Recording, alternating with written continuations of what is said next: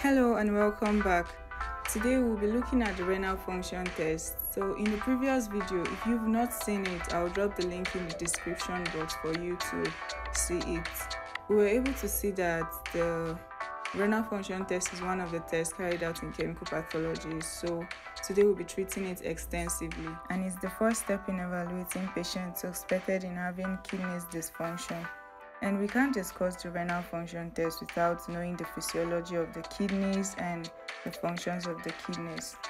The kidneys are vital organs in our body, and its functional unit is the nephron, and each kidney contains approximately 1 million nephrons. That's a whole lot.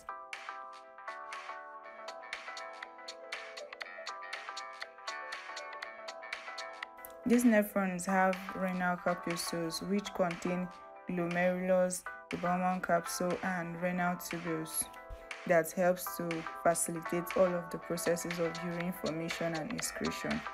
And the nephrons filter blood, they reabsorb essential substances and excrete waste products into urine.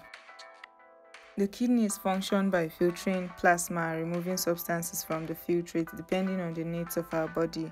And aside formation of urine, the kidneys plays vital roles in the body, such as homeostasis by excreting waste products like urea, uric acid, creatinine, bilirubin. Also by excreting harmful chemical substances such as toxins, drugs, heavy metals, and the rest of them.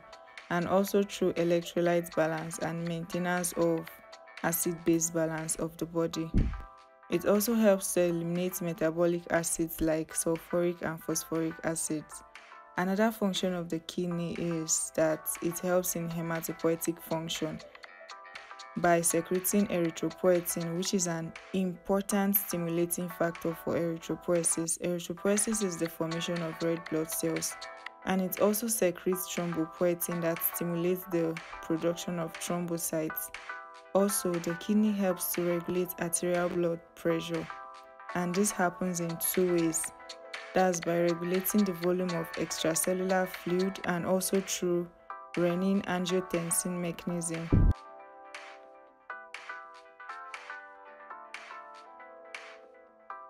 Urine is formed in the kidney, and there are several factors that affect this whole process of urine formation.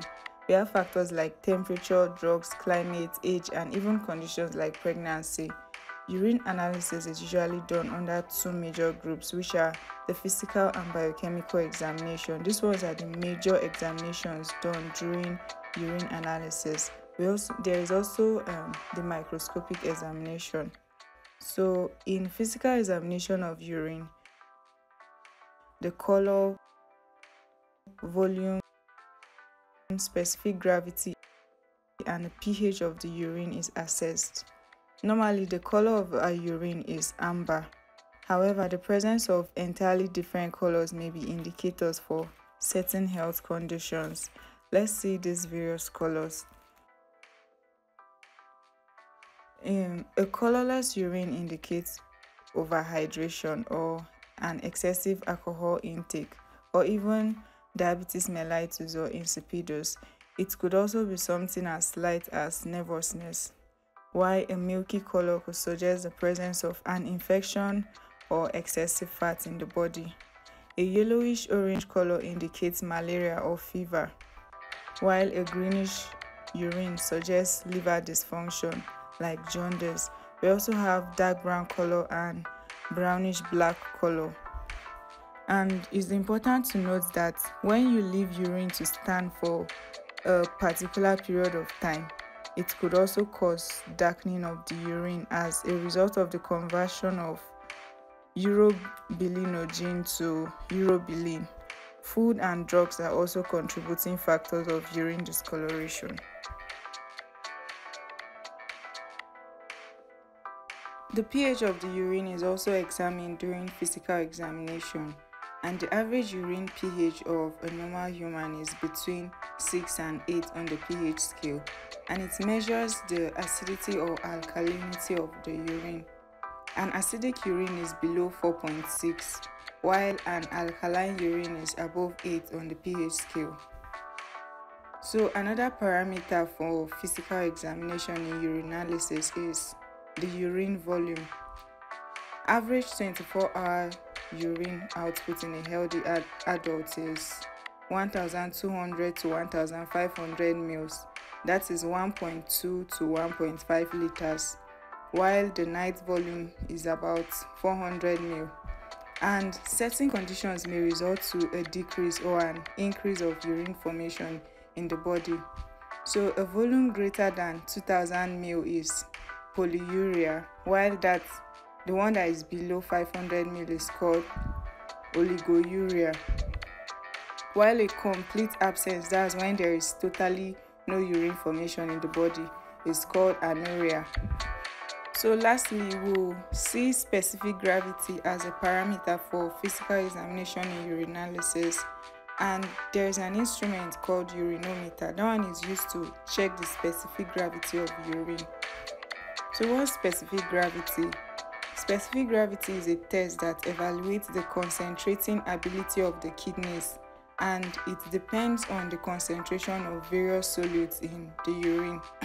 Solutes are electrolytes, urea, ammonia, and glucose, and it ranges from 1.007 to 1.010 in an healthy individual.